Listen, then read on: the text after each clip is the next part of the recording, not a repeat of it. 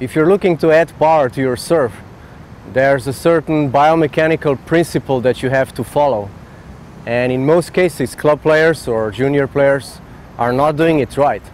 What happens oftentimes is that you're too focused on engaging your upper body to hit the ball. So when you're serving, you're just thinking about using your upper body, your trunk, you want to go down, you want to think about the arm you're hitting down, and so you're mostly engaging the muscles from your waist up.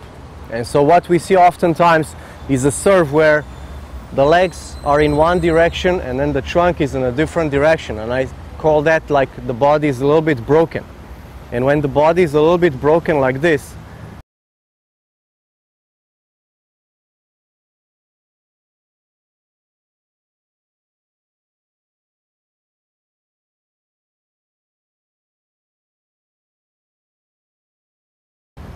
the muscles don't connect well and the energy doesn't flow well through the body.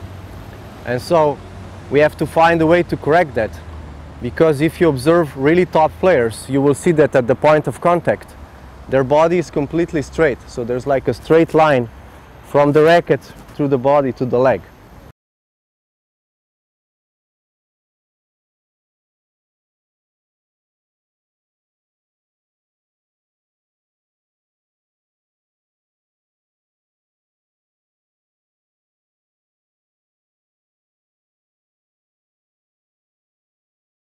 So I want to show you a few exercises on how to feel what is connected body and how this gives you more power on your serve.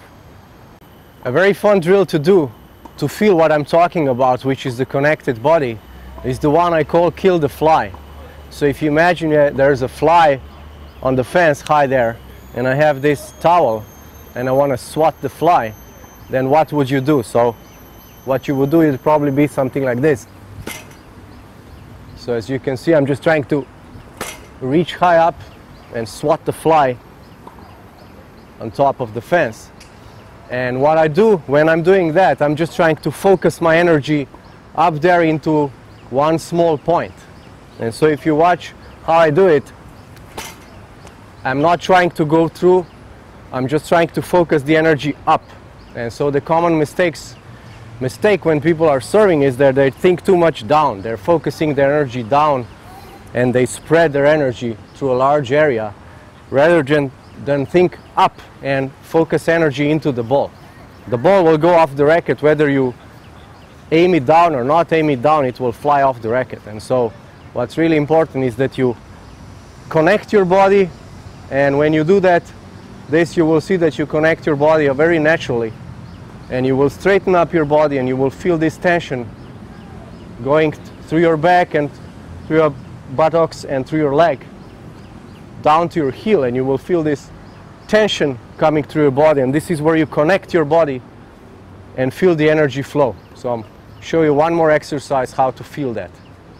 So the second exercise where you can feel the connected body is when you push with the racket to the fence and you try to use your whole body. So you try to tighten up your body a little bit when you go on your toes, and you will feel that your leg is tense also, and your lower back and your back, and you try to feel this line. So you try to feel this line coming from your shoulder and then through your back and to your leg, so like diagonally.